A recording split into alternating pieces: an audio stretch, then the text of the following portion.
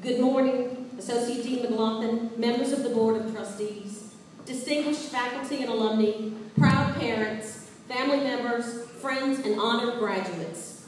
I would like to thank Dean Magoo, Associate Dean McLaughlin, and the members of the Board of Trustees for allowing me the honor of addressing the Appalachian School of Law graduating class of 2014. I stand before you today, not only a longtime member of the legal profession that you all seek to enter, but a very proud parent. This opportunity is rich in meaning, so I will try in my brief time before you to impart my appreciation for the privilege of being able to participate for almost 30 years in this great profession, and perhaps leave you and my daughter who sits among you with some motherly advice on how to survive and thrive on this amazing path. The first lesson is, in order to move forward, you must never forget where you started. To the family that has nurtured you, you owe a debt you can never repay. The odd thing is that they do not expect you to. What your family wants in return is most likely what you want for yourself, that you take this education they have toiled to provide and make something of yourself. But what does that mean, practically speaking? And how does one take 7 years of higher education and fashion it into a primer for living in the real world? Many of you, as you sit here today, may believe you already know what it means to be independent and self-reliant, that you have lived away from the nest for so long that you are the one responsible for plowing the ground that you now stand on. And while you may be right in many respects, it does you no dishonor to look to the people who have loved and supported you, emotionally, financially, or both, and acknowledge their part in fashioning the person whom you have become. The imprint of the love and caring of your family is a mark you will bear all of your days. It forms the bedrock upon which the rest of your life will be built. The things that you were taught as a child, be polite, respect others, do your best, share what you have, fight fairly, never cheat to win, are lessons as germane to the practice of law as they were to your life growing up. Refer to these gifts often. Use them as a touchstone when you are faced with difficult choices or complex decisions. How do I know you were taught these things? You could not have made it this far or chosen a path this demanding if you were not raised with similar ideals. While the world you are about to enter may seem to have different rules, make no mistake about it, the values and standards you were raised with will define how you are perceived in that world. Their influence over you is enduring, and something you should feel proud to take with you as you enter this next stage of life. The second lesson is to acknowledge the efforts of the people who have given their life's work to educate you, to the teachers who have dedicated their careers to ensuring that you will become a good lawyer, and to the school that has been central to that effort. You owe a debt that cannot be repaid. But they too seek what you strive for as you move forward. We hear many complain that law school cannot teach you everything you need to know about the practice of law. I will tell you that that is true. It is not a coincidence that we call the legal profession a practice, as that is the only way to learn to be a lawyer, to practice. The indispensable things that you have been taught are how to find the law, think, write, and express yourself like a lawyer, to be an effective advocate for those depending on your skills, to be ethical, honest, and to live up to not just the letter, but the spirit of what you have learned for these last 3 years. Taking the information, the methods, and the training that your professors have toiled to impart to you, internalizing the mission statement of this law school, and bringing these to bear as you exert the influence all lawyers have on their environment will help you become successful in your professional lives. What you have learned is how you practice law. The experience you will gain is where you become a lawyer. You have been taught by the men and women of this institution that the legal profession is important, and how you influence the law as you move through your career makes a difference. Perhaps the difference may be limited in scope or geography, but it will remain your legacy to a greater body of work that may endure long past your lifetime. And it can change the world. Make no mistake about it, lawyers do shape the world. Of the 55 delegates who made up the Constitutional Convention that formulated the document you will swear to uphold in a few short months, 35 of them were lawyers. Recently, the State Department reached out to the judges of Louisiana to go to Cyprus to assist their emerging governments to formulate their new court system. After the Iron Curtain fell and the Soviet Union was decentralized, judges from Russia visited American judicial districts and met with American judges to help deepen their understanding of how the democratic process functions through our system of justice. These opportunities to reach out to a wider audience are just a handful of examples of how lawyers impact the future and can change the social or political landscape on a global scale.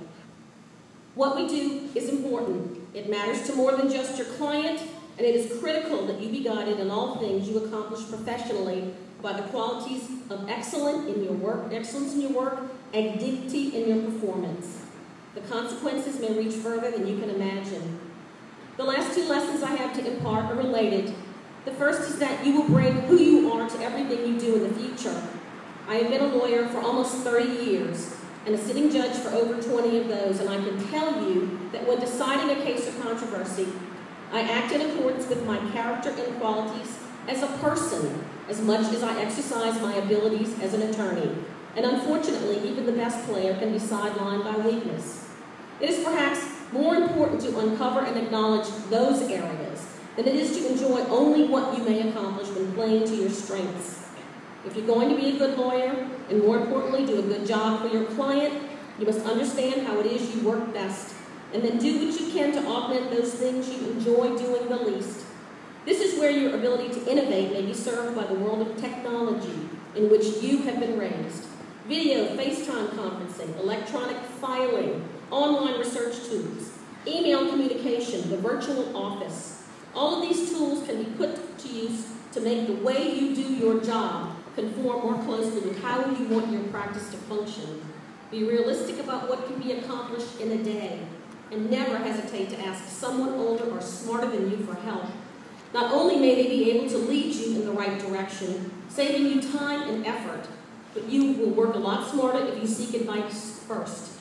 Avoid the habit of trying to fix problems after they're problems, because I'm here to tell you some are unfixable. Not all lawyers are suited for all activities in the law, and figuring out what you do best and learning what to delegate will lead you to a more productive professional career.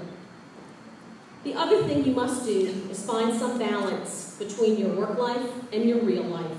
The old saying goes that at the end of the day, you will never wish you had spent more time at the office. While it is true that your client's business is your priority while you are at work, you will not be as focused on that work if you do not give your private life the attention it deserves.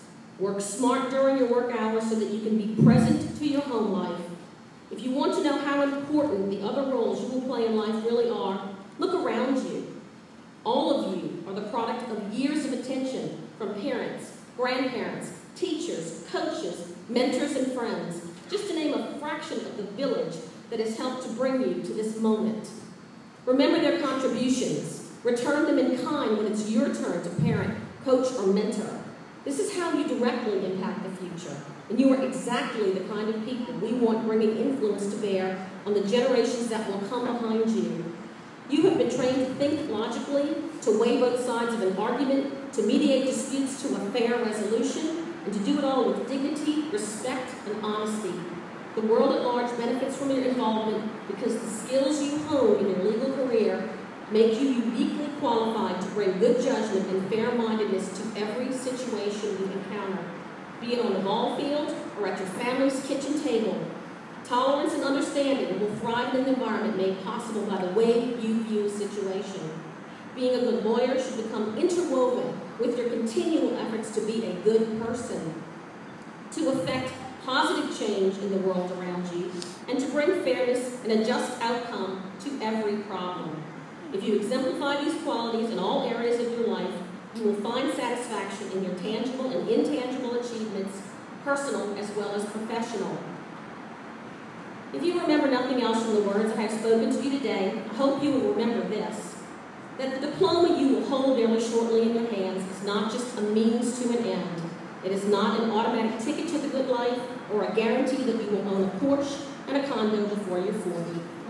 It does not confer with it happiness or prosperity. It will not protect you from adversity or the challenges you will face in your life to come. It is, however, a powerful tool, and it can be in the right hands a magnificent force for positive change. It is all in how you wield it. So here are a few words of caution. When you raise your hand to take your oath, it will be to uphold the Constitution and laws of the United States, and you will become at that moment a sworn officer of the court, while your duty to maintain your client's confidence and be honest in the manner in which you administer their cause of action is your paramount responsibility in your relationship with them. Your higher duty will always be to the legal system, and you must never forget that as an officer of the court, you are required to be truthful and ethical in all of your dealings before the bar. It can take a lifetime to build a good reputation, but only moments to destroy it. How you are perceived as an attorney by your brothers and sisters in the law will affect your feelings of self-worth more than you can understand as you sit here today. And I can tell you that the capital you will build with other lawyers, if you treat them fairly, can make all the difference in a career that may span decades. You will come across your contemporaries for years to come. If you have maintained a reputation for being courteous, fair, and truthful, you will find that the path you tread may not be so difficult. You can earn the respect of your clients, fellows of the law, and members of the judiciary by the way you conduct yourself.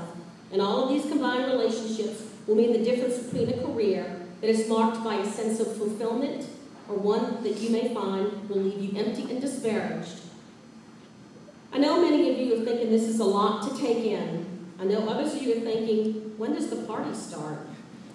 So I will leave you with one last thought. Lawyers are men and women of action, and we hold a special place in society. We must endeavor in everything we do to uphold the trust that people place in us when they seek our guidance, and never forget our obligation to the system of justice that forms the basis of this great country we are so blessed to live in. You are privileged to be a part of a great profession, and we stand here today in recognition of your accomplishment and wish you well in all your future endeavors. As you leave this campus today, some of you for the last time, remember the words of Adlai Stevenson, when you leave here, never forget why you came. If you will indulge me for a few more moments, I have one last remark. To our daughter, Diana, you have brought us happiness and love your entire life. If that was not enough, today you make your dad and I immeasurably proud of all you have overcome and accomplished.